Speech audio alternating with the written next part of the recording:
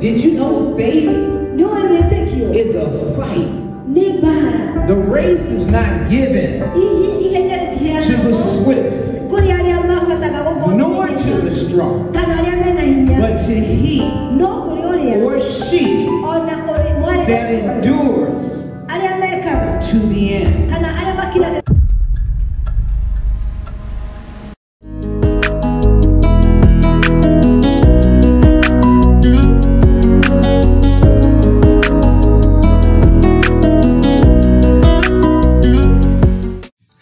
As I walked through the doors of the Neema Church, I was greeted by a vibrant sea of faces, each brimming with warmth and anticipation.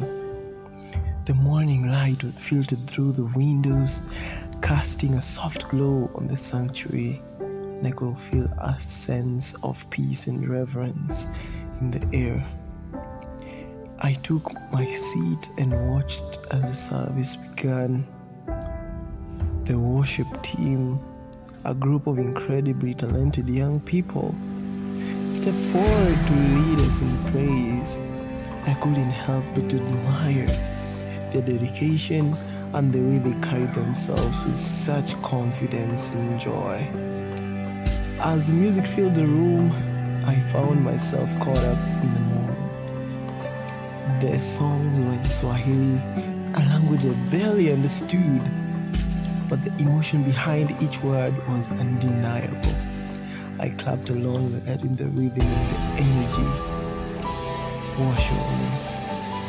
There was beauty in this moment, a connection that was beyond words. I felt a deep sense of ecstasy, a spiritual high that I never experienced in a long time. As if the music was carrying me to a higher place where the language and culture didn't matter. Only the shared love for God and the unity in worship. When the music finally subsided, I took a deep breath and stepped forward to deliver my message.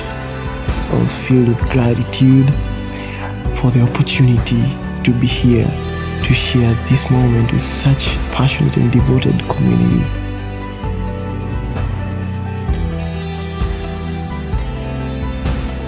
As I looked out at the faces before me, I knew that today we were all part of something bigger than ourselves, our powerful statement, the universal love of God. On and magnify Him, let us glorify Him and praise His name together. Thank you, Sister Stacy, young lady that accompanied you. I texted her on yesterday. She found the song and she got it in her heart. And for that we give God glory. You know, there was a lot going on today. Sorry? There was a lot, many things going on today that I didn't quite understand. But what I did understand is that God was being praised, is that God was being worshipped, is that God was being lifted up. And for that we give God the glory. I've heard we have a friend in Jesus. Oh, what a friend we have in Jesus. And I thank God for good friends. Dr. Rachel. Amen. Pastor Sam and Faith, God bless you. God bless you to all the elders, ministers, and saints.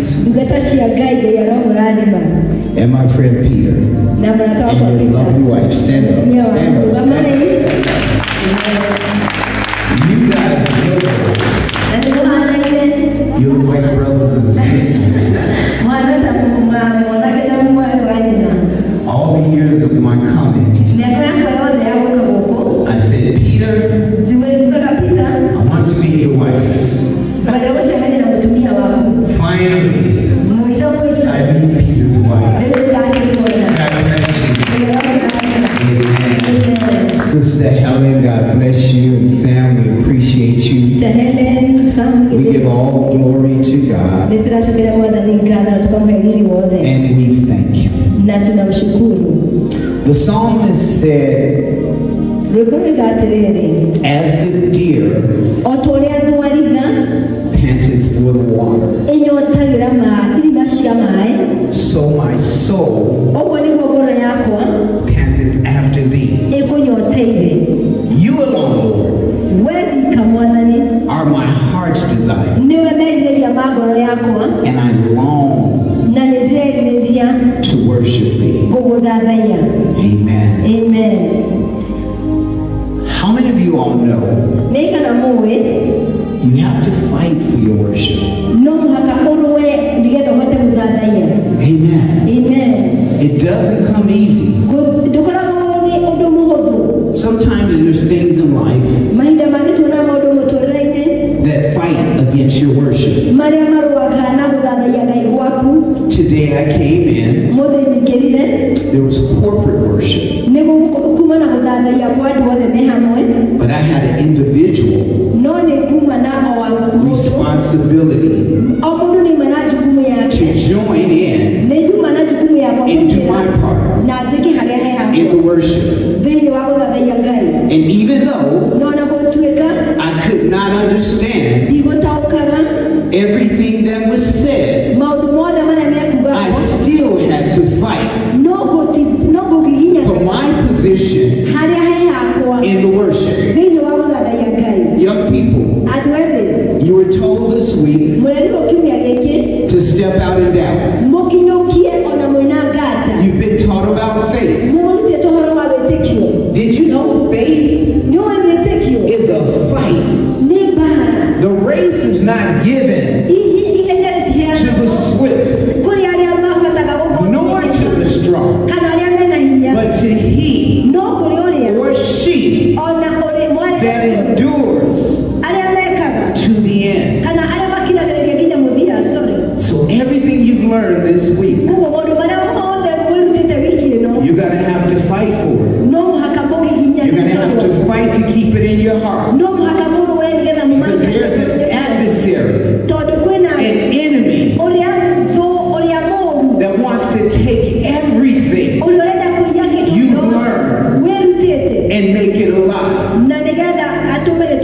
But I hear the word of God say, let God be true, and every man a liar. Give the Lord a hand praise. Somebody glorify the Lord with me today. We've heard a lot about faith, and sometimes our faith is mistargeted. It's targeted for things. It's targeted for stuff. But how many of you all know you need faith to hold on to faith? You need faith to continue your belief in God. Because there's a world that's contrary to the word of God. We have social media.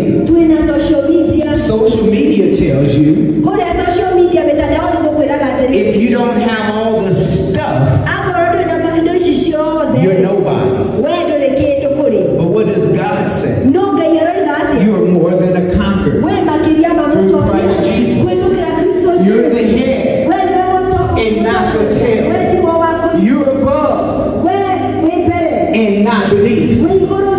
So whose report will you believe? Look at your neighbor.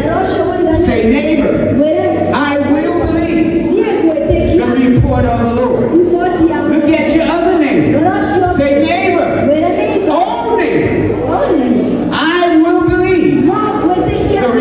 of the Lord. Now turn to somebody behind you and say, neighbor, we will believe the report of the Lord. How many of you all believe the report of the Lord? Shout unto God, hallelujah! Glory to God. If you have your Bibles, please stand for a moment, and if you don't, they're going to put it on the screen. I want you to stand for the word. Come on, everyone stand. Everyone stand. Praise God. Hebrews 11 and 6. Hebrews 11 and 6. Are we ready? Praise God. And the scripture says, but, come on, say that with me, but without faith, it is impossible to please Him. Let's say to please God. For he that cometh to God must believe that He is, and that He is a rewarder of them that diligently seek Him. How many of you are diligently seeking the Lord?